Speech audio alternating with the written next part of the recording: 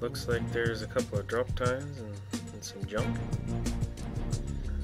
I might just go after this guy.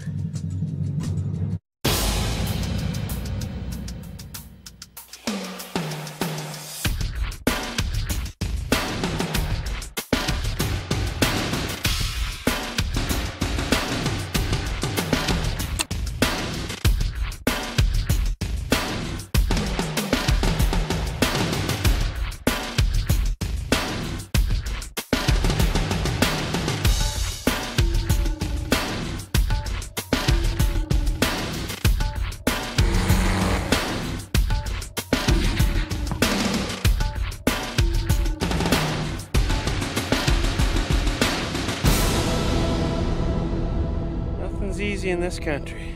That was a hike and a half, boy.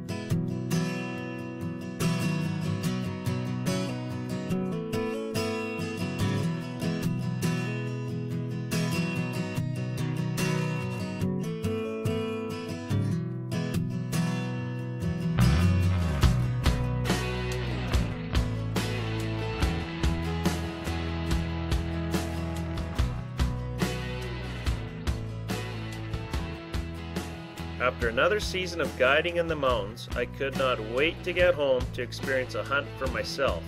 And luckily, this year, along with fellow guides Scott Gergeshner and Dave and Les Archer, we had all drawn coveted mule deer tags for our home province of Saskatchewan. And we wasted little time that first afternoon as Dave and I found a good vantage point, and right off the bat we spotted this guy. And all I can tell you is that Dave passed him up this first evening, but as you'll see in an upcoming episode or two, we had more than one run-in with this buck. That first evening, it just seemed like in every direction we turned, mature bucks were filtering out of the woodwork everywhere, including this 4x3 whose exceptional mass almost got him into trouble. But luckily for him, as the sun was setting, we had finally found what we had been looking for. Yeah, we're gonna have to act pretty quick maybe, hey? Doesn't have mass. No. I don't think you can pass him up though. I don't know if we can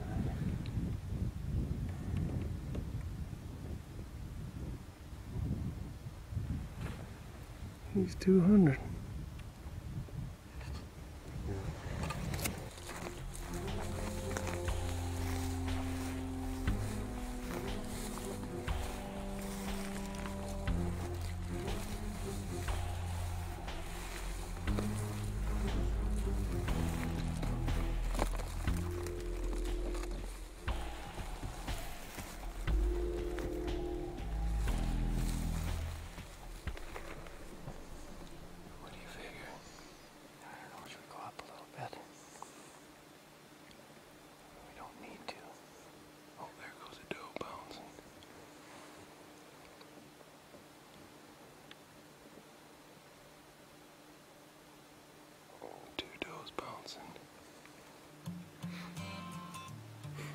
There he goes.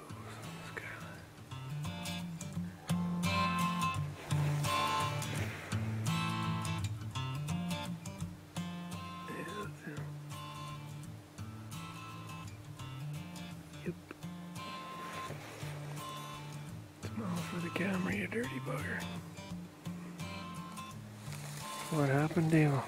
Well, maybe got too anxious, but came close. Good deer, huh? Really nice, lots of points, I don't know, 20 or so. But, oh, we had a bunch of stickers, but anyway, something spooked him. I don't think it was us, but we were about 50 yards from getting the job done, maybe a little less than that. We could have tried to hold tight and hope for the best, but I think it would have screwed us up. So anyway, that's him standing on the hill laughing at us right now.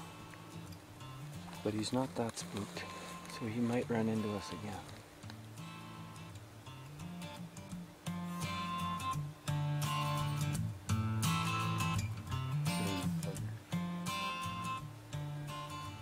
He's got lots of nice stuff.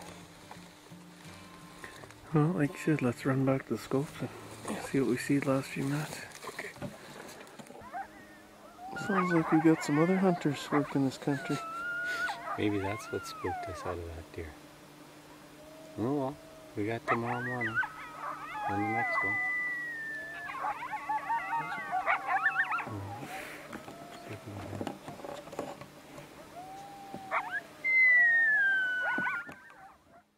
The Canadian Guide Life with Brad Fry is brought to you by Monarch Images, trail cameras that capture the action. Fort Muzzle Shell Outfitters, Montana's finest big game hunts. Buddy Ramp, the safe way to get loaded. Big Buck Magazine, Canada's #1 deer hunting publication. And by Fry's Canadian Outback Outfitters.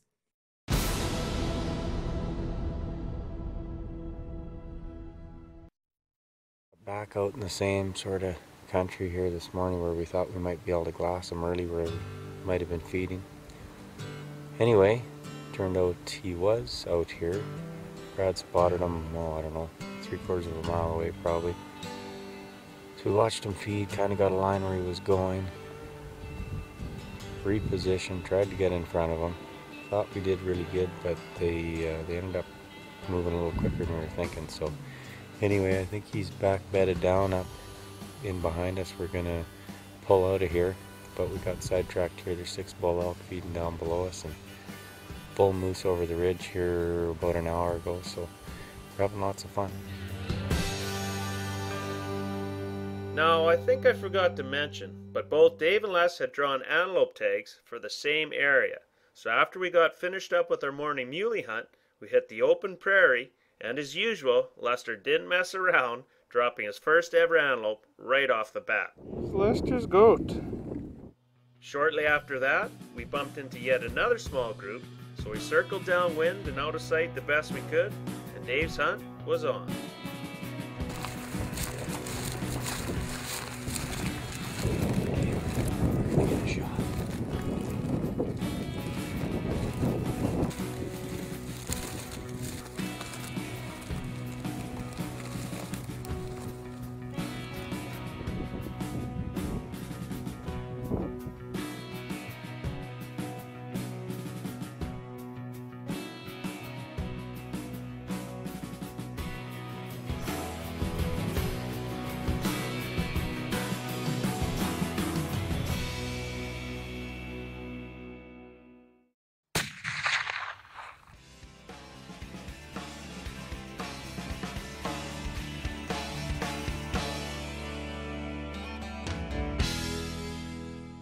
After taking care of both antelope back at camp, we quickly gathered our gear and hit the Muley Hills for the last few hours of light. Okay, Scotty's got a buck bedded at about 300 yards. We saw him, so we're gonna go over. He's waving to us to come and give him a hand, so we're gonna try and get in on this buck and see what happens. Okay, we just saw Scotty and he's waving to us to come in from the northeast of him, so we're gonna tiptoe in there, and he must still be bedded, so this could work out good.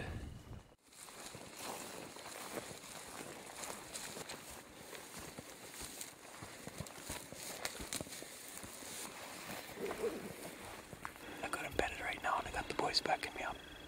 So we're gonna try and see if we can get him or not. We'll see. He's bedded right in front of me about 300 yards. And he hasn't moved a stitch since I got here. I gotta go through a bit of a dip to get to him, so I'm gonna lose sight of him for a bit. I'm gonna hopefully get into about 100 yards on him. And if I do, hopefully I can make the shot. If I can't or something happens, I got Dave backing me up here. So we'll maybe have to do a tag team. We'll see how it goes, but daylight's burning, we gotta get going. Let's do her.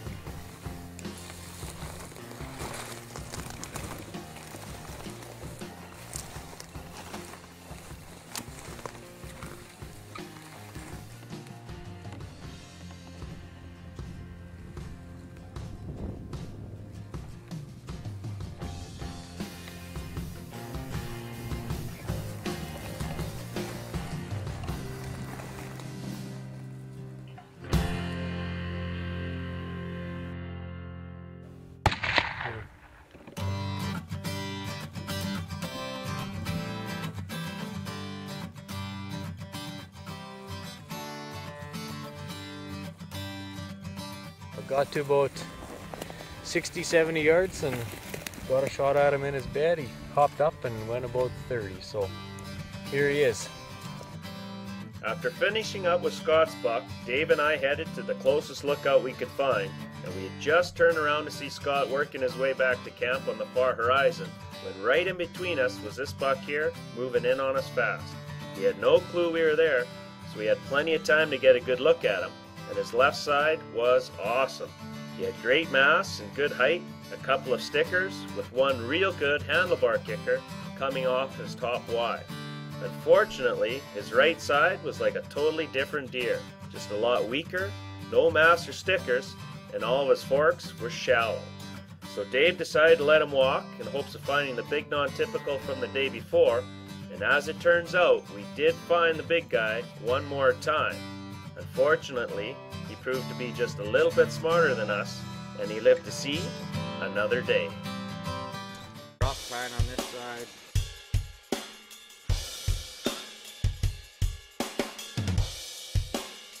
It's time now for another blast from the past.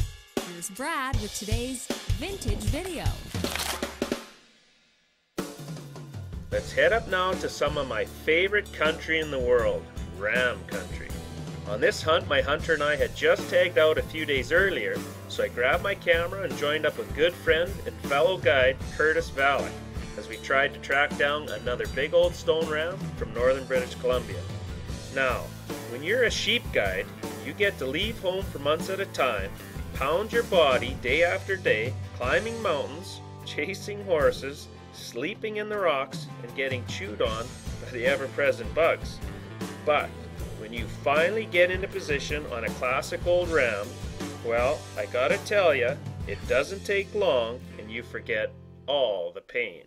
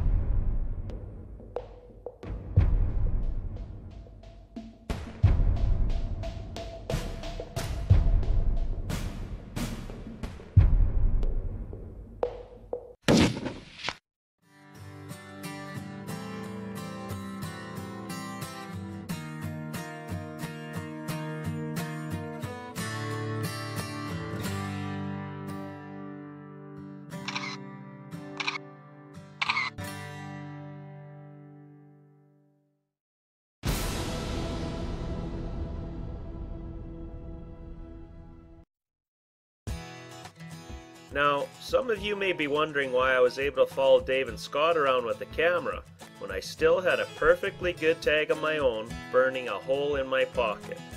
Well, I'm here to tell you that I always try and bring along plenty of lucky horseshoes, and on this hunt I brought along a truckload only a few days earlier. Right, it's the first day out here.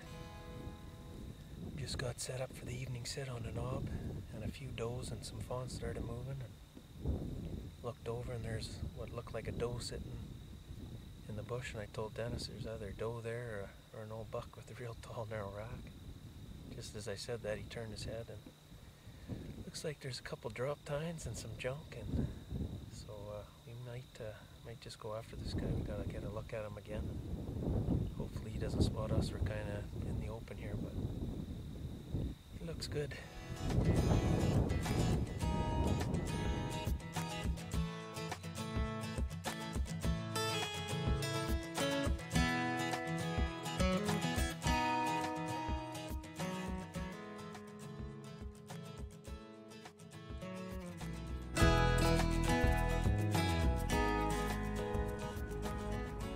Okay, last night we got on that non-typical with a couple drop tines, and we basically ran out of light and some does blocked us. We got about 260 from him, and there's about 5 does that were in between him and us, and we just ran out of light and had to back out of there. We didn't want to spook them, so backed out of there. Came out this morning and it was raining and pretty blustery.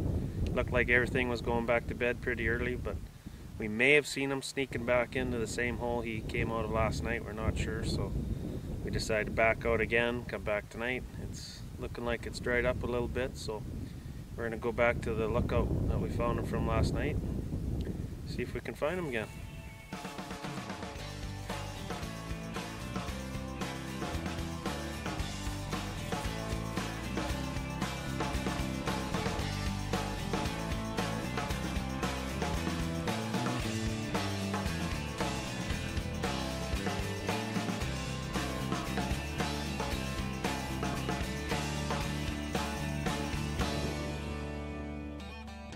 Surprisingly, we spotted him again, almost in the exact same spot as the day before.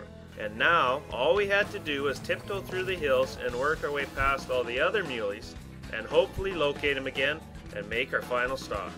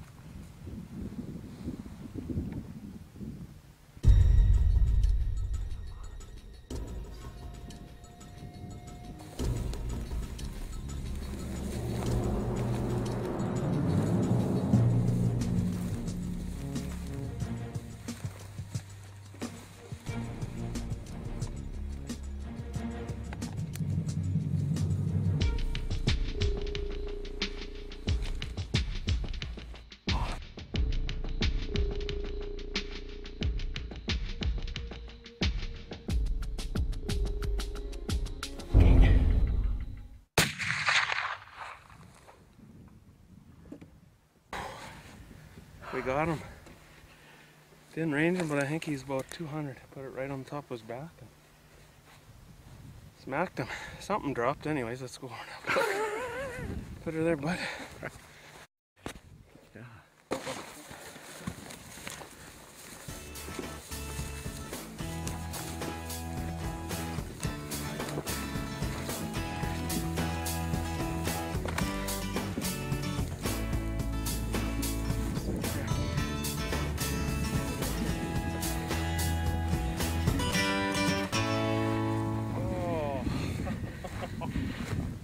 Look at this.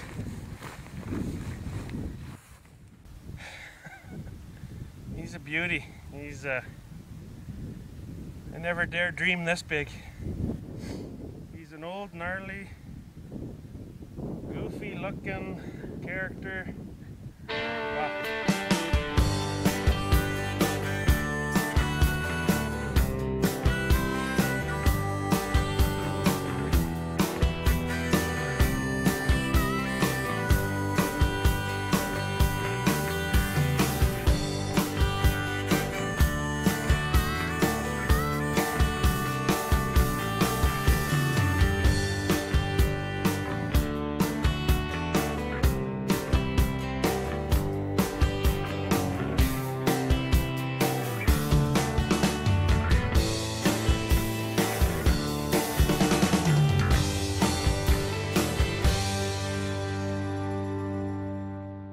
next week on the Canadian Guide Life.